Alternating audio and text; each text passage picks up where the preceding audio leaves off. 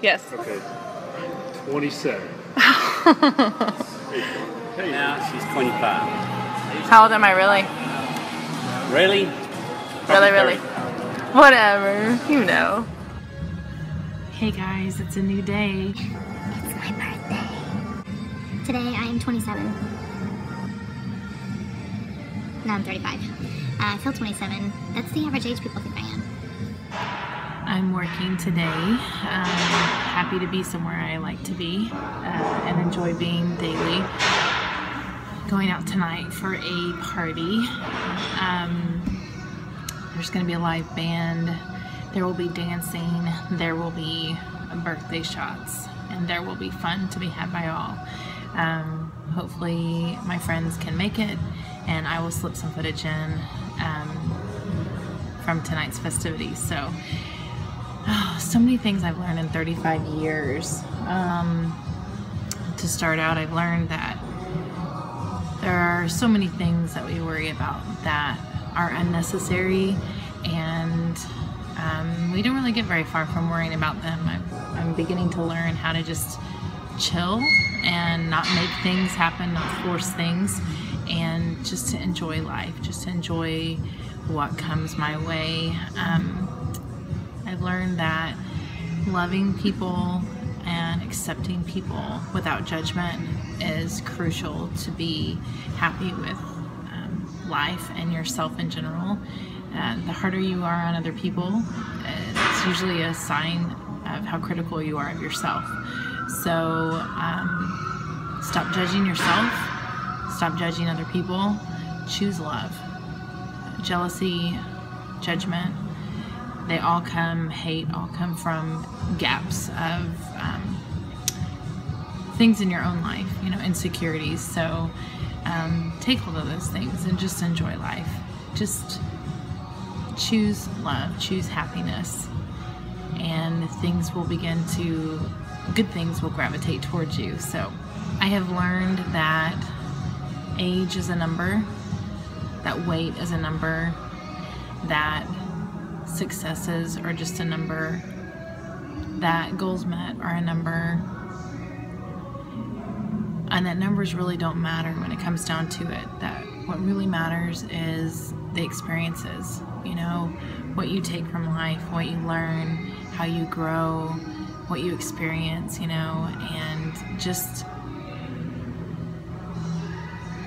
being in awe and in wonder of what life has to offer.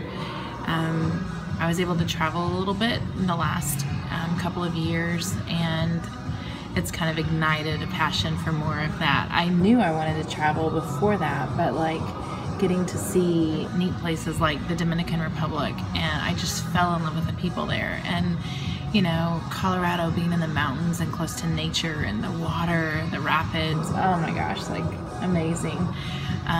Florida, the ocean, oh my God, like so many great places. I'll be going to England soon. I'm going to be going to Texas in a couple of weeks, and then Nashville, Tennessee. So that's all in the next month and a half, so it's going to be busy but so much fun. I'm so thankful that I'm able to do these things and that I have wonderful people and great friends around me to do these things with. So one of my bucket list things that I'm checking off this year is to see Beyonce. Show it sideways, smack it in the air, smack it in the air, legs move it tight to side. I know you can. Clap it, foot up, my foot up, hold up, now my foot up, I'm spinning, my foot up. Taking my sister, and we are going to make a girls trip. We're driving to Nashville to see her. I can't wait. And so yeah, bucket list. A few things you may not know about me. I am one of 4 children.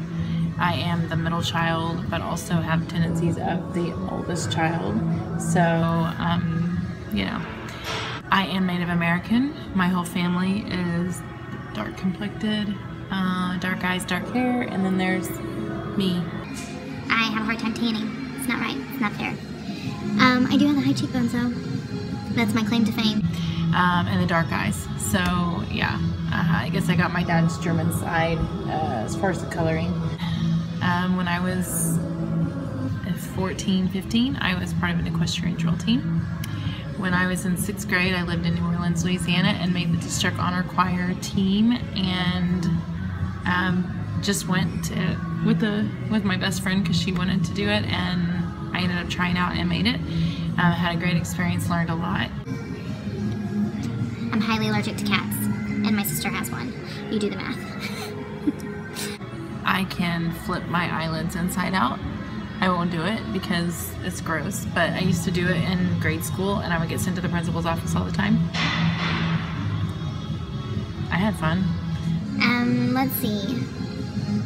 I got in a lot of fights when I was in school, usually for taking up for the underdog, so it was all like, you know, justified in my mind, but I did get in a lot of fights, so it was pretty feisty. And, yeah. I played volleyball and basketball.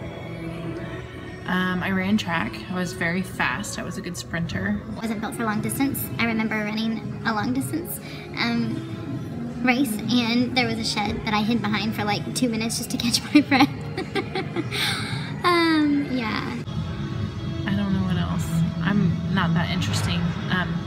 I love life. I love people, and I just have fun being surrounded by people that laugh, that can make me laugh, or that I can make laugh. You know, laughs are contagious.